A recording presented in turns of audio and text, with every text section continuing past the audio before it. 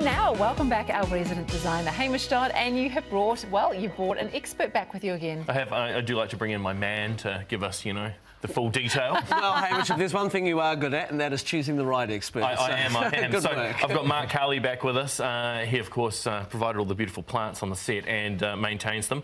We want to talk about living walls, but living walls inside the house, OK? So now I'm just going to be quiet and let Mark speak. Yeah, because living walls are so cool, and they're very on trend at the moment, aren't they? And they just look beautiful inside. Yeah, absolutely. So if you're thinking about a wall, there's a couple of things to sort of think about in terms of, first of all, where you want to put it. So if you're thinking inside, you want to think about the light, where it's going to go, and then what you're going to fix it to, so the wall material, because there might be a few modifications you need to make.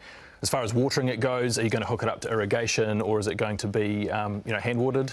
And then just your plant layout, yeah. It can really change the look of any space, really, can't it? I mean, it's incredible. Now, I just want to go back to that light question. This may sound like a really dumb question, but are you talking light as in natural light, or light as in your light in the roof? Yeah, well, obviously you want good natural light. Most indoor plants need a good light, not direct necessarily, but diffused bright light. Right. And then, but there's things you can do with the plant wall, so you can have targeted lighting, drop lighting, spot lighting, etc. Yeah, gosh, look at that one on the screen now. That is beautiful. OK, so how do you achieve that sort of look? What are the things you need to go through? You talked before about making sure you've got the right sort of preparation in the walls. So what are we looking for there? Yeah, so, I mean, there's the plant wall system that you're going to use, and we might talk about that shortly, but then there's the plants themselves. And so we sort of talk about having fillers, thrillers and spillers. Oh, nice. Oh, yeah. So, what's a thriller? So the thriller, that's maybe some feature foliage that really creates the impact, and then the spillers, cascading plants, and then fillers, so the things that you put in to make, just block out the wall and create the texture. Yeah. Oh, there we go, on screen there now. Well, that is fantastic looking. What about growing herbs in them? Could you do that as well?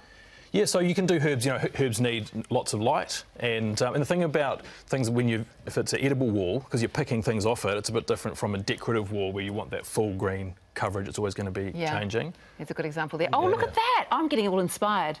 So yeah, outdoors as well for all sorts of edibles and things. But indoors. So OK, let's talk about systems then, shall we? Yeah, because what I'm worried about is when you're watering them, isn't it going to drip down the wall and ruin your wall? How do you solve that problem? Yeah, that's right. So I mean, what we've got here, the Woolly Pocket, the system that we use. Yes. It's made out of recycled milk bottles. OK, good for the environment. Yeah, great. But it's got this breathable felt, but it's also got this waterproof backing in it as well. So that means that there's no water going through to the back, and it actually comes way up the front, so you don't get the dripping through the bottom. So it retains the moisture in the pocket. Cool. I'm just trying to visualise it. So if I've got a pocket, so that pocket's stuck on the wall, is it not going to gape open, like it look all gapey? No, so it's designed so so when you pot it in with soil, it bulges out a bit, it looks good. Then you do the planting, and it gets covered. So you plant it once it's on the wall?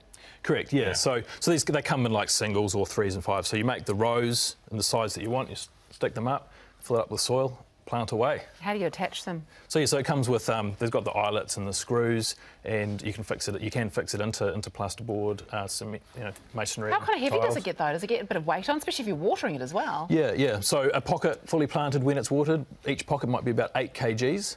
But again, the way that it works, it's like when you hang a picture. Not all that weight isn't all in the little tack. It's distributed through the back of the pocket. Right. So let's recap the things that you've got to look out for. Make sure it's got a bit of natural light. Make sure that you've got your thriller, your spiller and your filler. That's the one. And make sure you've got this as well. Now, where does one get one of these from? Yeah, so verticalgarden.co.nz is the site where they're available online. OK, cool. So you can either just buy the pockets, or we can come and install it all for you, look after it.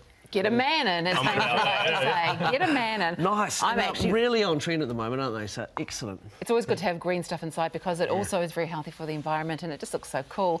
Not green-fingered, green-thumbed, but I'm willing to learn, because I just really want to have one of these living walls. They just look so cool. Well, thanks very much, Hamish and Mark. Some really great tips there.